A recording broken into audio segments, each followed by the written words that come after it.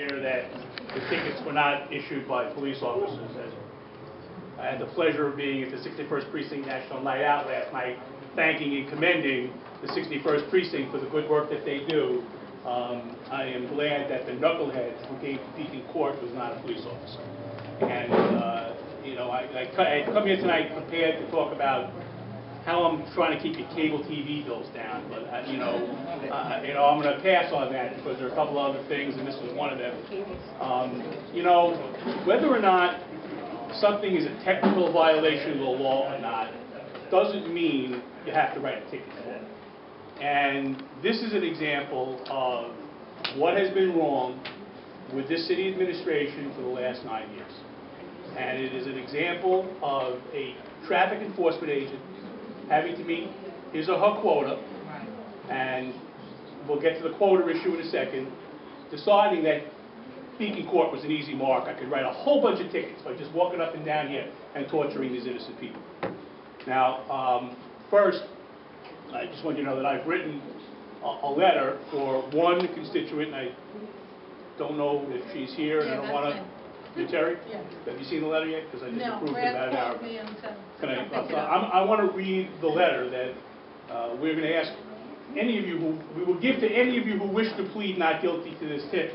Now, this is not a magic wand, right? Because I don't get to supersede the Parking Violations Bureau. But I would hope that somebody at the Parking Violations Bureau will look at these not guilty pleas, see what happened here, and recognize that this is just stupid. So I'll just read it to you quickly. I'm writing on behalf of Terry Townsend, who received a parking violation for parking her car, quote, the wrong way on the dead-end street Beacon Court in front of her house. Beacon Court, a dead-end street emptied into from Lois Avenue, is narrow and only has sufficient width to accommodate parking on one side. While technically a two-way street, as all dead-end streets are, the narrowness of it does not allow for U-turns or similar maneuvers for changing the direction of a car. The reality of the street is that at some point, either entering or leaving, a car will usually have to be driven in reverse. The normal traffic flow that Title 34, Section 4-08M1 of the Rules of the City of New York likely envisages when determining wrong-way parking on a two-way roadway, a wider street, to allow cars to turn or drive in either direction, does not really exist on Beacon Court. This is an unusual situation in which many residents have, over the years, adapted to the conditions and discovered that parking in this direction was the most sensible for the block. There were no signs indicating that they should do otherwise. There were no tickets previously issued for this method, so they continued to park as made the most sense to them. Now, in one night, a traffic agent surprised the residents by swooping in and ticketing the entire block. The residents of this street are already burdened by its narrow nature. It seems unnecessary to further inconvenience them by, with little or no prior notice, overzealously applying parking regulations that do not match the reality of the driving conditions on that block. In light of these unique circumstances, I would kindly ask you to consider dismissing the harsh penalty accompanying this violation and all other wrong-way parking violations issued that night on Beacon Court. I thank you in advance for your time and consideration on this matter. Well, Rick. Unfortunately, you know what? Unfortunately, you have to be polite. What you really would like to do is call them up screaming and yelling and telling them, this is what people hate, this is what drives people out of the city of New York, this is what is wrong with people giving out tickets to raise revenue and not to enforce quality of life. I don't mind when someone gets a ticket if they're walking down the street and take a candy wrapper and throw it and you ticket the person who's just mindlessly dirtying our street, all right?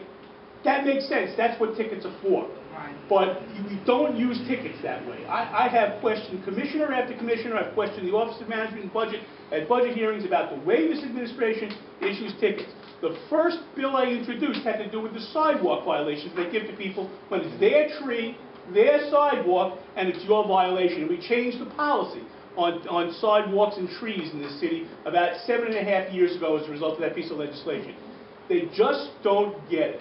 And the Beacon Court situation, to me, is the epitome of what's wrong and what's going on in the city of New York with tickets. It is an outrage. It is outrageous. I don't blame you for being as pissed off as you are, because it annoys me, and I didn't get the ticket. So, George, George's meeting.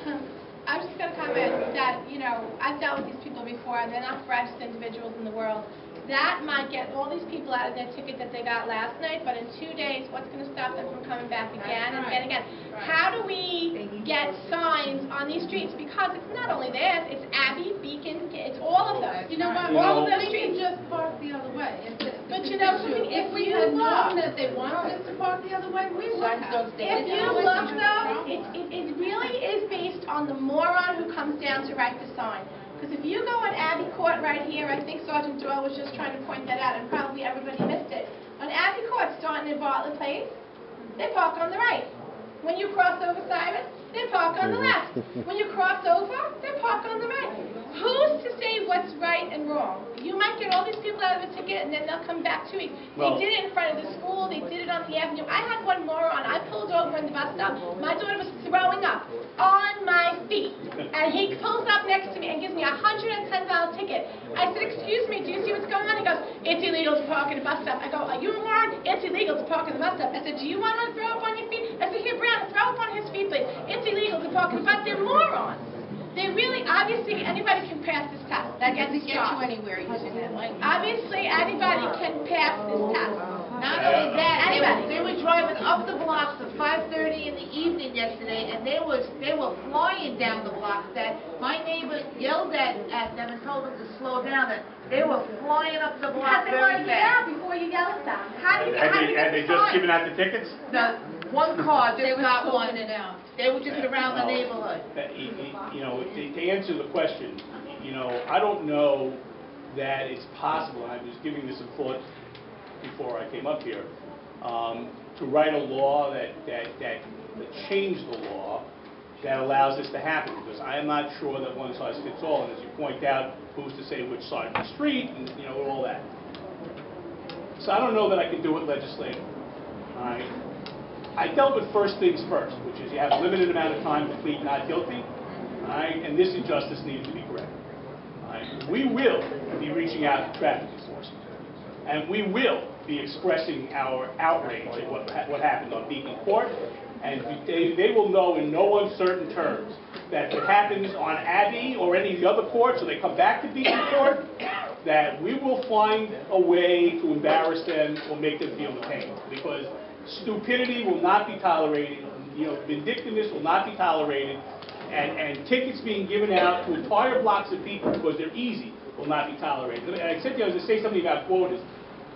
Councilman Recchia, Councilman Nelson, and former Councilman Felder and I, with Community Board 15, held a public hearing on the issue of tickets, probably about 5 or 6 years ago, at Kingsborough Community College. We had people coming in and complaining about tickets of all kinds, and we had the sanitation enforcement folks down. And I have to tell you, I get along reasonably well with the sanitation enforcement guys.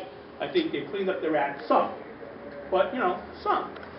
And, you know, I questioned the chief, you know, the superintendent, about ticketing policy. I said, you know, what happens if you have an enforcement agent and everyone else is writing 25 tickets a day and he's writing 3?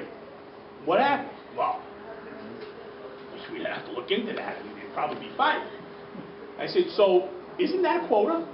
Aren't you telling them that if they don't write a certain number of tickets, you're going to presume they're not doing their job? Don't you think that's an incentive for them to go down everybody's house, open up the garbage can, and find out that there's the wrong kind of garbage in the recycling bin? All right, that's what they do. They hit a block. The sidewalk violations do it. You know, the sanitation police do it. They hit a block and they write their tickets through the day. God knows what they're doing the rest of their day. Now, we just passed an 11-bill recycling package in the city of New York. I sponsored 2 of those bills.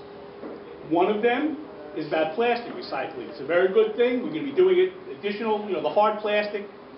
You know, we're going to, you know, phase that in as soon as the plant is ready. But I had written into that bill that if